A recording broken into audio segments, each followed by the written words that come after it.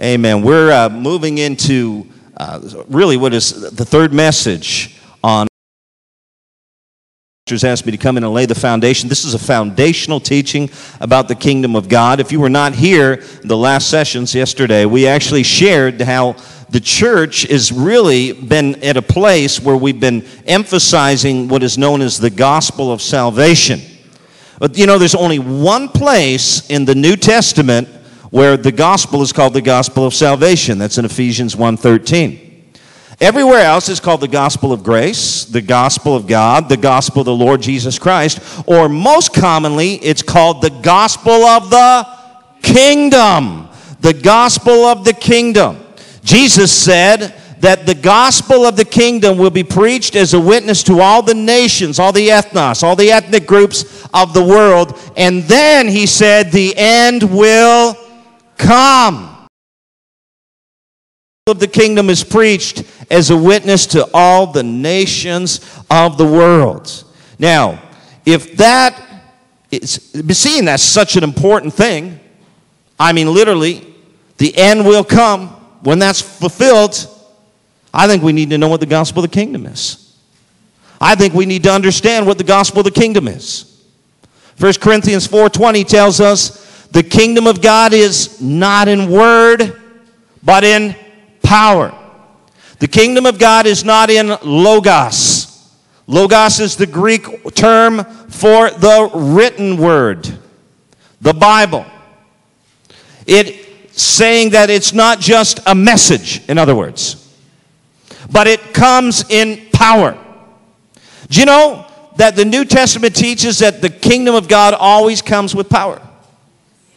Anytime the kingdom of God shows up, God manifests himself powerfully.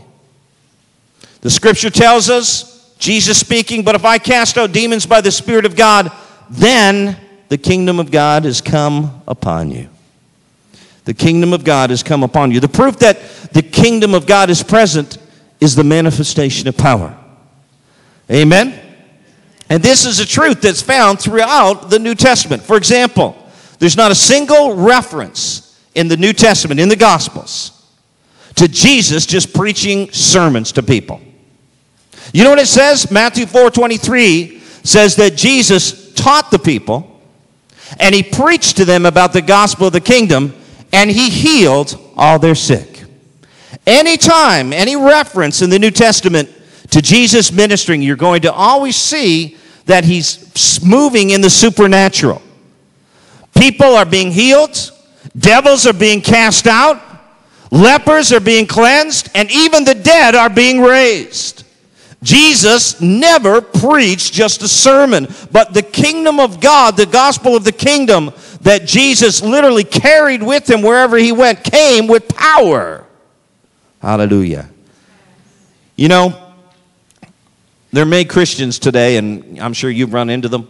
You know what we call those who don't believe in signs and wonders, those who don't believe in miracles for today. You know, they say, well, all that stuff happened when the New Testament was written. Call them cessationists.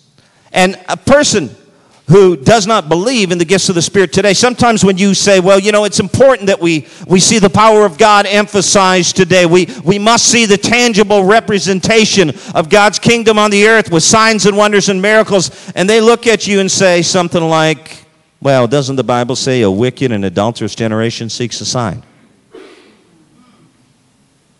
Well, the Bible does say that. But we have to understand that throughout the New Testament, we repeatedly see people coming to Jesus for healing and to receive other miracles. And in every single instance, Jesus complied without hesitation. There is not a single place in the New Testament where Jesus was approached by someone who needed a miracle and he said, sorry, I can't help you. It's not the will of my Father. In fact, if you study the New Testament, you'll see repeatedly that there is a reference that says something like this, and all were healed. Laying his hands on each one, he healed them all. Luke 4:40.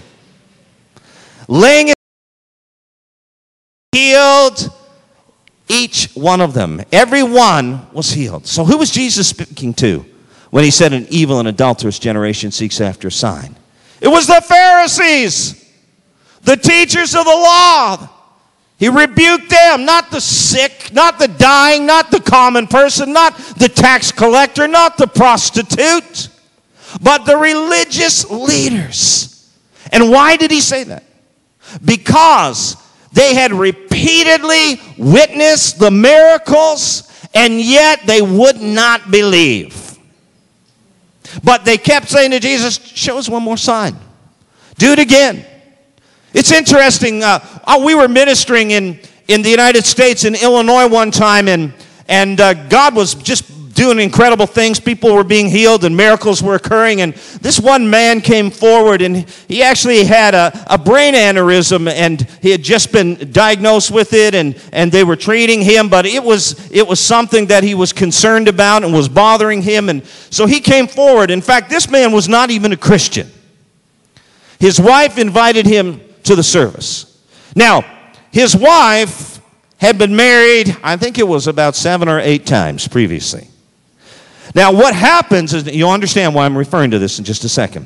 What happens is, he comes forward, I lay hands on him, and he hits the floor. I mean, there's nobody to catch him. In fact, you need about 6 men to catch this guy. He was that big. He hits the floor. He says, something's happened to me. I've never felt anything like this before. I don't know what happened, but my legs gave out. He was shaking. And what ends up happening is he goes to the doctors just a few days after this. They run all the tests again, and there's no more brain aneurysm. I mean, the guy is completely healed. Now, here's what happens. This guy comes to the church, gets saved. His wife comes. She just got saved a few months before he did. And the people in the church, some of the people in this local church, actually make a comment like this. Well, I don't know about that. Look at the lifestyle they were living. I don't really know what we're going to do with these people.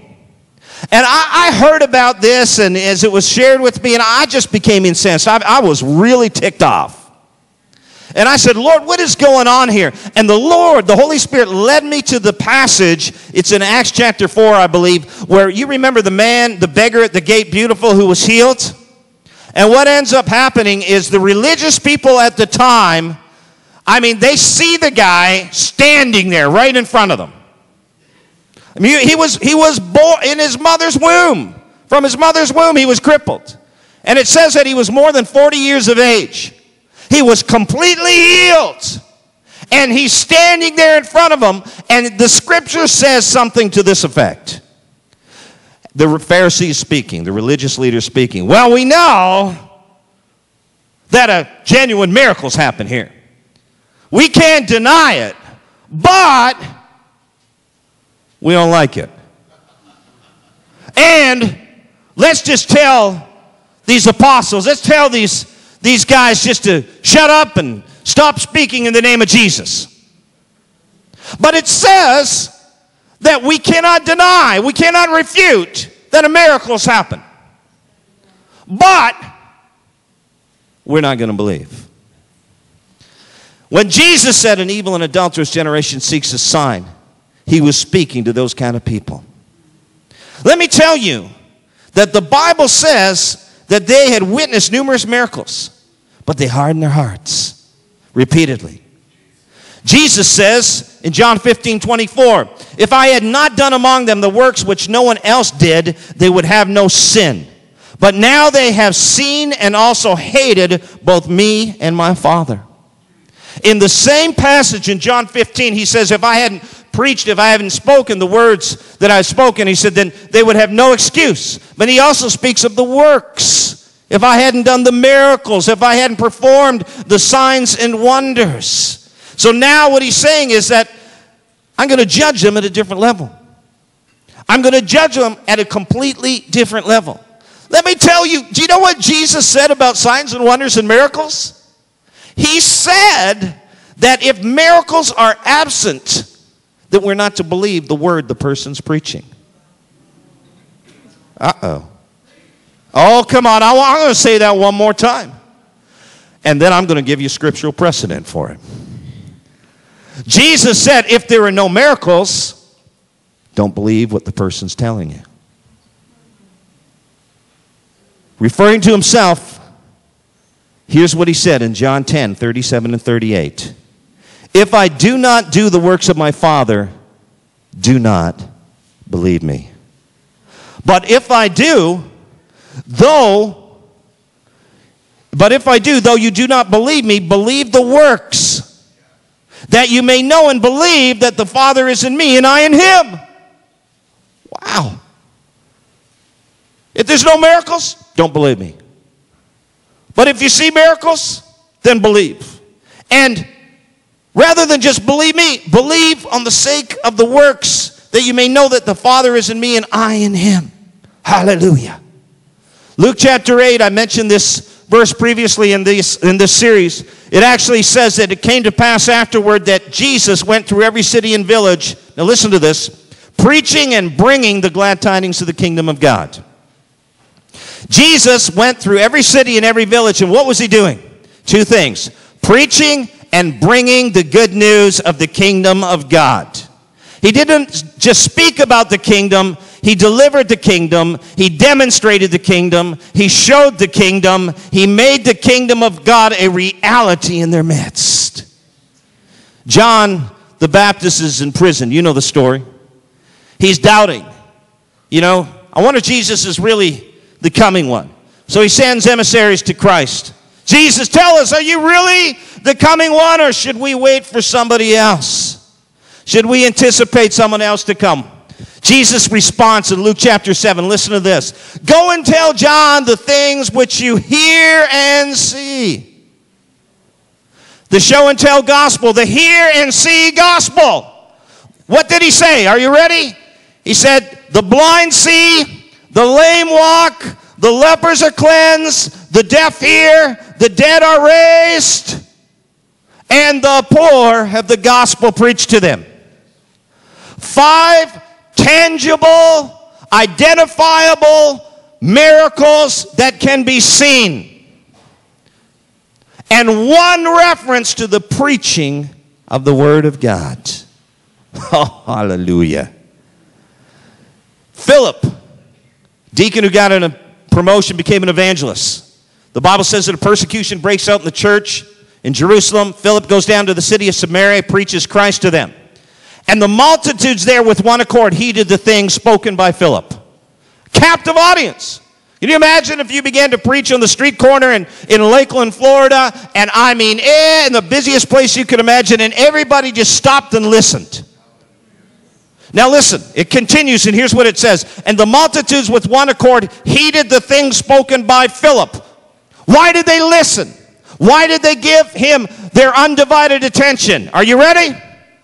Hearing and seeing the miracles which he did. Come on. Hearing and seeing the miracles which he did. Hallelujah. And then it continues and it says, unclean spirits, crying with a loud voice, came out of many who were possessed, and many who were paralyzed and lame were healed. Hallelujah. Praise be to his name. We were ministering not too long ago in the Niger Delta in Africa, and we had done a crusade, and Sunday morning came along, and I was asked to preach in a local church there, and as I was ministering, I really felt the power of God. There's a scripture verse that says that the power of the Lord was present to heal the sick. And I felt that in a tangible way, that I knew there were going to be people healed. And I continued to minister about the baptism of the Holy Spirit, and I gave an invitation for people to respond and be filled with the Holy Spirit. And many people came forward, and God was demonstrating his power. One man came forward in particular, I will never forget. We prayed for this man. He was filled with the Holy Spirit, spoke in tongues, the power of God hit him. He fell down.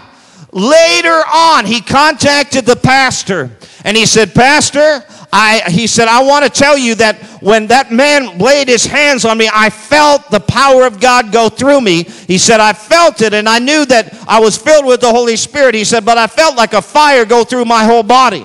And Pastor, I didn't tell you this, but I was HIV positive, and I've gone to the doctor, and I've been checked out several times now, and I'm no longer HIV positive. Hallelujah. Now, what ends up happening after this is the pastor has a problem. He's got all these people are showing up to his church because they heard that people were being healed of AIDS. He heard that God was doing miracles. One woman there, literally, I'm telling you, it was one of the most awesome things I ever saw. She was sitting on the front row with her husband, and I could tell that they were a wealthy couple, and the Lord told me to tell them that because of their faithfulness and sowing into ministries and all that they had done, that God said that they were to ask what it was that they needed, they wanted for God, and He would give it to them. And it reminded me of the prophet Elisha when he spoke to the Shunammite and said, "What is it that you want?" You know what she said? "I want a son. We've been trying to have children for years, and we're not able. I want a son." And I spoke and I said, "Go in peace, for God has granted you your request." Pastor told me about a year later, they had a boy. Hallelujah. People hear about these things, and they come out of the woodwork. We were down in Jamaica ministering, set up a tent. What ends up happening, probably about the second or third night, this young lady is literally carried to the front of the tent.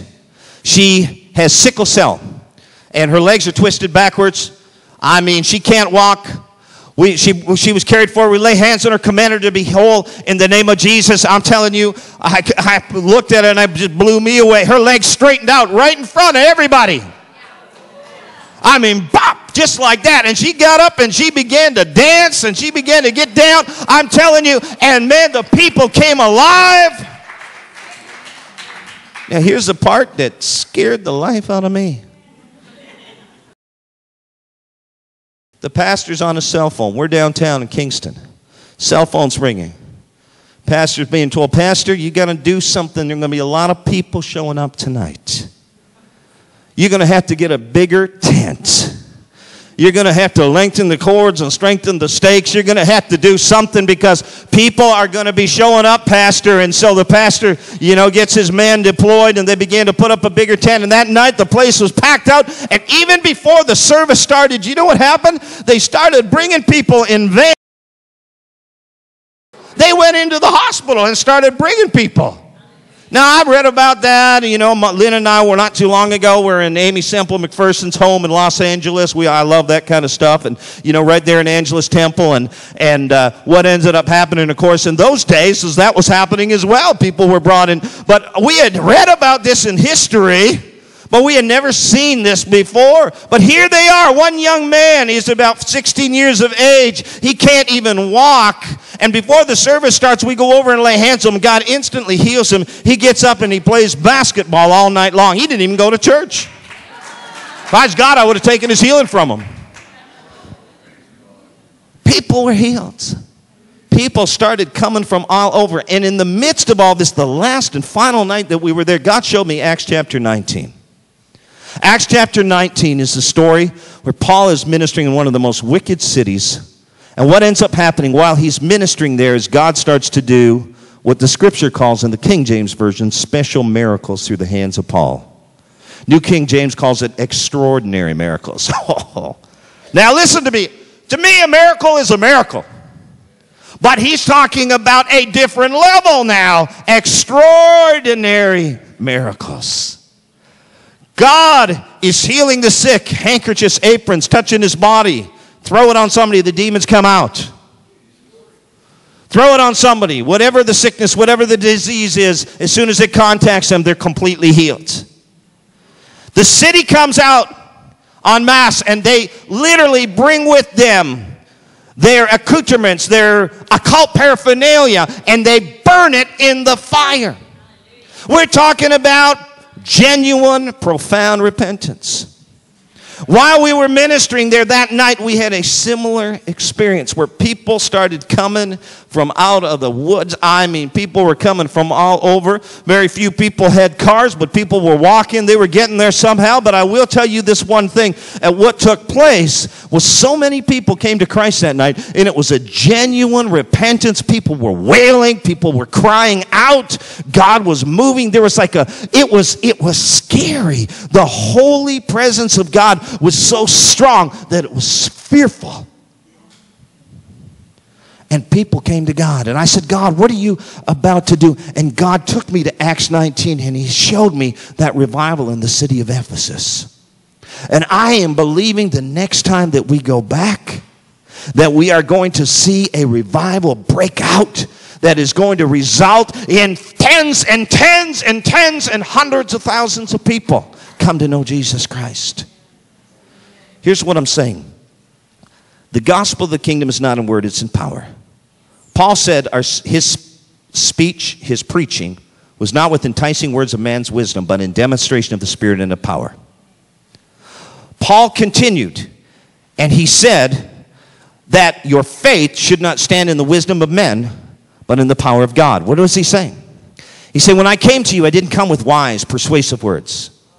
I didn't come as a philosopher. I didn't come as an eloquent speaker. But I preached a very simple message, but that message was backed up by the power of heaven. That message was demonstrated in signs and wonders and miracles. Now, here's what he says. And it's important, it's critical, he says, that this happened because otherwise your faith might stand in the wisdom of men, but not in the power of God. I'm making a point here. When the word of God is preached without power, I heard Bill Johnson say it's the spirit of Antichrist. Do you know what that means? Christos, the anointed one.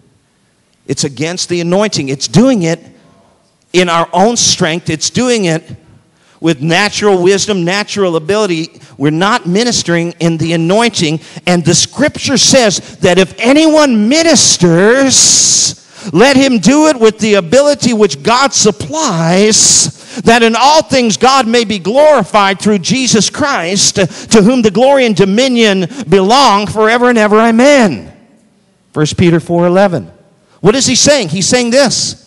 If anyone ministers without the anointing, it's idolatry. Because somebody ministers. I mean, you turn on the radio. I'm not going to say any names.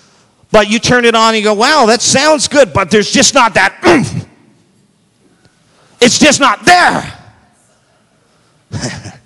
And you know what? The words are good and the doctrine is sound. But there's just not a punch behind. And he's saying that people come and they say, well, that was an awesome sermon. Isn't he such an eloquent speaker? Didn't he just articulate that so well? But when someone ministers, when someone preaches, there must be the backing of heaven. And so at the end, what takes place is all the glory goes to Jesus Christ. We are hidden behind the cross. Jesus Christ receives all the glory because people are saying, surely the Lord was in the place. God was in the house. I felt his presence. His power was there. I can show you this repeatedly throughout the scripture, but time after time, we see in the hand of the Lord was with them. 4, was anointed with the Holy Ghost and power. And he went around doing good and healing all that were oppressed of the devil. That's normal ministry. That's normal New Testament ministry. Going around healing all who are oppressed of the devil. But then the end of that verse says, for God was with him. The reason why he was able to do these things, very simple. God was with him. God was with him. Paul says in 1 Corinthians that if you prophesy, and what happens is an unbeliever, an uninformed person comes in, the secrets of their heart are exposed or laid bare. They will fall down on their face and they will say, surely God is in your midst. God is with you.